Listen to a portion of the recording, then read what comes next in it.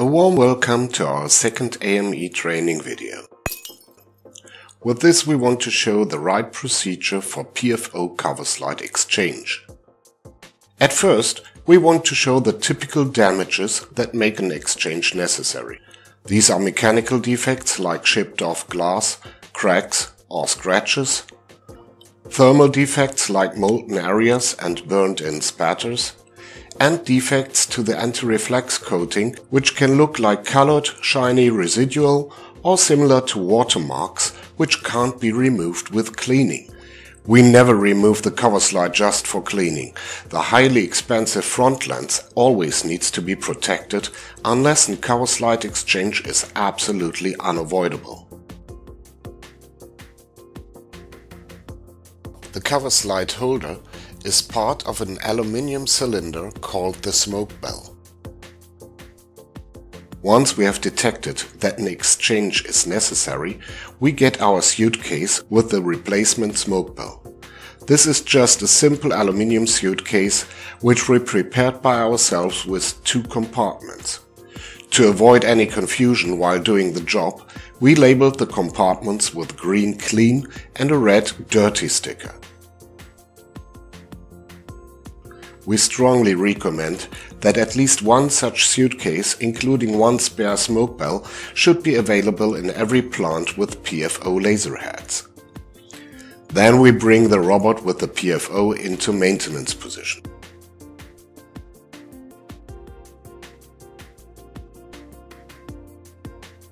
Because the valuable front lens will be unprotected for a short while, we first prepare the laser station by switching off any air movements which could transport dust to the PFO. Now we clean the housing of the PFO the same way as already shown in our cover slide cleaning video. A clean environment is absolutely essential if the section between cover slide and front lens needs to be opened. We finish with cleaning the smoke bell carefully with a fresh towel sprinkled with glass cleaner fluid.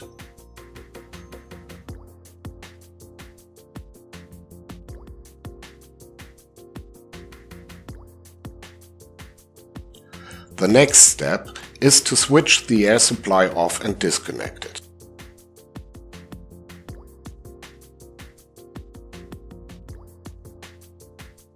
The following steps should be done quickly in one flow.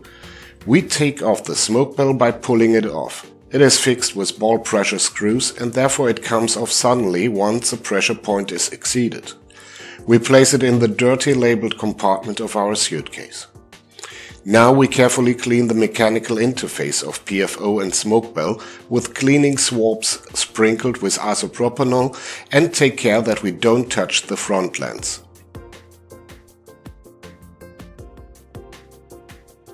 A control of our cleaning swabs is a good indicator whether our cleaning was successful.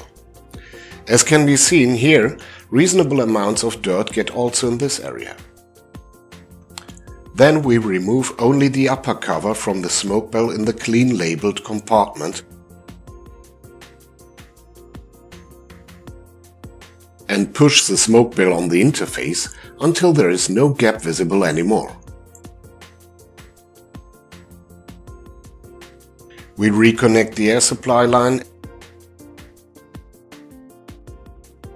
and check whether the tube somehow interferes with the working field or crossjet of the PFO. If necessary, we turn the smoke bell to tighten the tube until it is out of the danger zone. Finally, we can remove the lower cover and place it in the suitcase.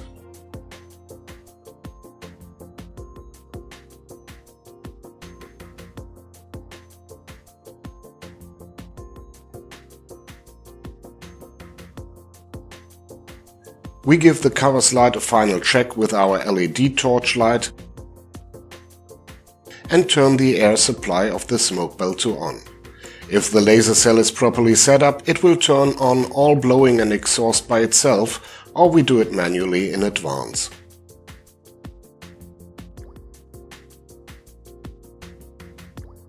Now the laser cell can be restarted for production and we are changing place for the following steps. We choose an office room with not too much people passing through and clean a desk with towels and glass cleaner fluid.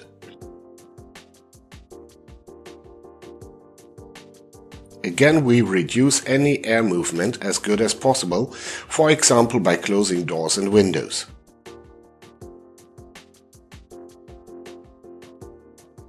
We place the smoke bell and the upper and lower cover on the desk and put the suitcase aside. The lower cover has a second function that helps to remove the metallic ring that keeps the cover slide in place. Therefore, we lay it upside down on the desk. Now we take the smoke bell with the cover slide on the upside and put it over the cover. By pressing the border of the smoke bell down, the ring is released. Now we can take off the ring and the cover slide. In case the first analysis of the cover slide wasn't correct and a reuse seems possible, it is very important to remember up and downside. Before starting the next steps, we carefully check the cleanness of the smoke bell and clean it accordingly. Now we take a new cover slide out of its envelope only by touching the protection paper in which the slide is wrapped. We put it in place and shake the smoke bell sideways until the cover slide slips into the correct position. We take the ring and press it in its correct position until we hear a metallic click. Finally, we put the covers on the smoke bell and place it in the clean compartment of our suitcase.